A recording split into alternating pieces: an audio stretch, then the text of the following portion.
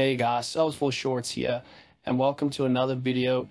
Today we'll be looking at creating a screen float with the fields components. So we're going to use a record instead of using the components. So we'll just see about that in a moment. I'm dragging my screen here. Hold this quick contact, or quick contact actually going to be the name of the flow, so let's call this new contact. Can create a new contact. So usually we would use these components like date and email, number.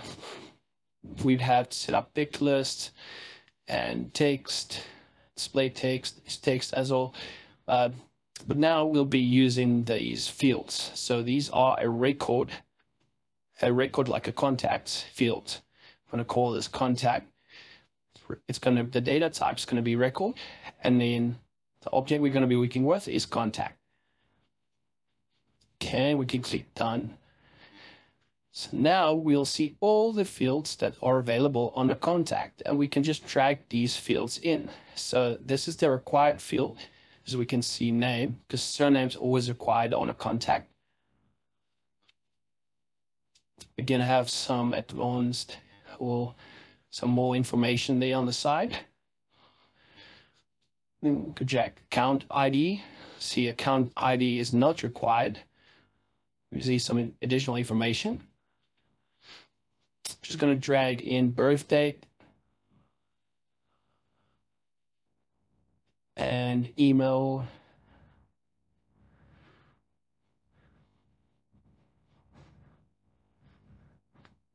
Okay, let's drag in lead source as well because it's a pick list. It's already set up. So this just makes it so much easier and quicker than using the components and assigning them yourself. Now we can just do create record. So let's create contact. And here we can use our contact variable that was created, which are receiving the fields.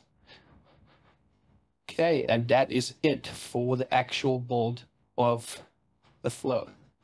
Let's call this quick contact, save it, so we can run and test it.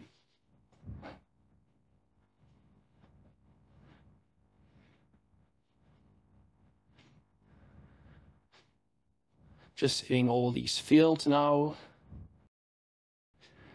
Okay, now we can head back to Salesforce and go see if it actually created our contact.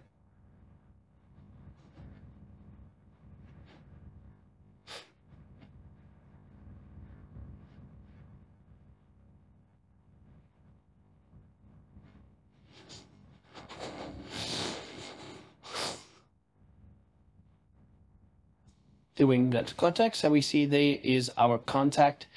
We're just going to see all the fields that have been configured. You can see the emails there. There's no account because we didn't choose an account. You can see our name and surname putting. And yeah, that's it for this.